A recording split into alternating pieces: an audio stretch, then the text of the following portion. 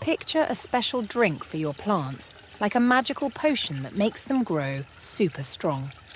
When you water your young plants with it, they become thicker, sturdier, and healthier. It's like giving them a turbo boost for their growth. This mix is full of good stuff, things like nitrogen, phosphorus, and potassium. The stuff plants really need to stay healthy. But it's even better than that. It's also loaded with amino acids, vitamins, and hormones that make your plants grow even better. And here's the best part. You can use it at every stage of your plant's life, from tiny seedlings to fully grown plants. Just give them a dose of this mix and watch them thrive. It's like giving your plants a secret weapon for unstoppable growth. This special drink is called Jadam Liquid Fertilizers. Jadam liquid fertilizers are nutrient solutions extracted from organic materials using microorganisms in an anaerobic process called putrefaction. They are easy to make and provide both the plants and soil benefits far beyond the average store-bought fertilizers. Now, let's talk about how to make this special liquid fertilizer using simple 5-gallon buckets. To make liquid fertilizer, you need 3 main ingredients: leaf mould, organic material, and water. You can collect leaf mould in nearby forested areas.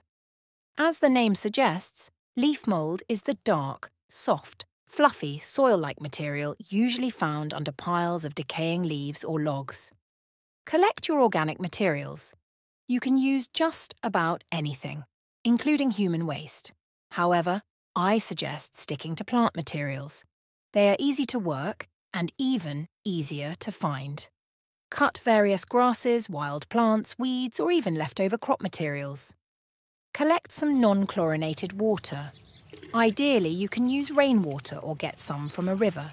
However, if you only have access to tap water, allow it to rest for 24 hours to allow the chlorine to escape.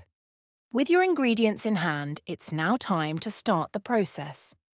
Place the organic material into the 5 gallons bucket, leaving about 3 inches free from the top. You do not need to cut it up into smaller pieces, but doing so doesn't hurt either. Sprinkle a handful or 2 of leaf mould onto the organic material. Pour the non-chlorinated water into the bucket until it covers the content. Cover the bucket loosely with a lid or cloth to allow air circulation. Place the bucket in a warm, sunny spot for fermentation. The fermentation process typically takes about 1 to 2 weeks, depending on the temperature. Stir the mixture daily to aerate it and promote fermentation. This helps break down the organic matter and encourages the growth of beneficial microorganisms. After 1 to 2 weeks, the liquid should be dark and have a fermented smell.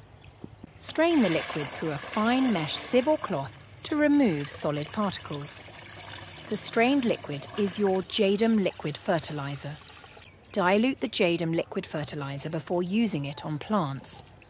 The recommended dilution ratio is typically 1 part fertilizer to 20 parts water. However, you can adjust the dilution ratio based on the needs of your plants. Store any leftover Jadam liquid fertilizer in sealed containers in a cool, dark place. It can be stored for several months.